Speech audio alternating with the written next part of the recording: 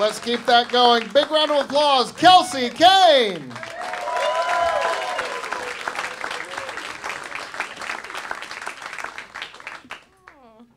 Hi. I'm Kelsey. I'm pretty young, but I feel like all of my friends are just like, I'm going through a quarter-life crisis. And I just think it's so adorable. They think they're gonna live to be 100. Like, you're clearly at least 1/3 through. My grandmother is 75. There's no way she has a quarter left. Every time I go to her house, she just asks me which of her things I like. And then has me write my name on the back to make sure I get it during all the confusion. My family's pretty good.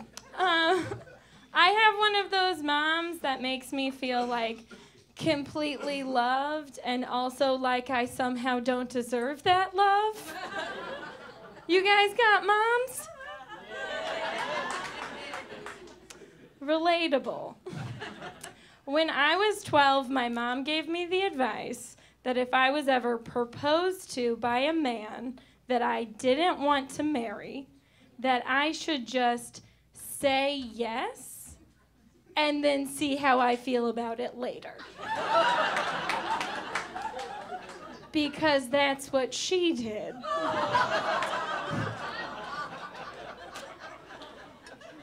I was raised really religiously. Does anyone else have mixed feelings about morality? Where I was from, my youth pastor had this saying. It was, keep your head straight and the rest of you also straight.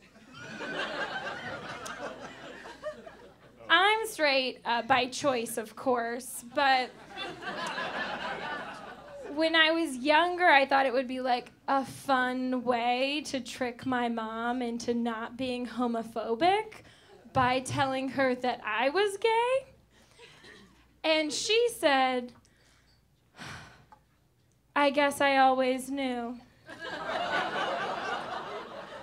You were always so tall and good at math. Those aren't gay stereotypes. That's nothing.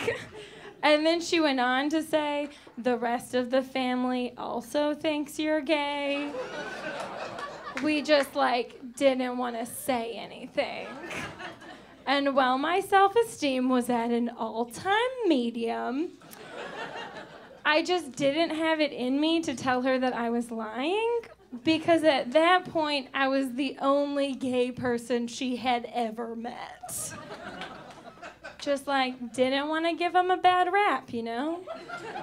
Be the ally. I actually have a boyfriend. Surprise, surprise, Mom. We're celebrating because I just got my period. Oh, thank you guys so much. Half of you know what I'm talking about. The other half is please stop talking. I'm celebrating it because I keep telling my mom I'm pro-choice, but I really don't want to have to prove it. You liked it the most. I like you the most. I always tell my mom, don't worry, I'm definitely going to adopt because I don't want to get fat and my boyfriend is ugly.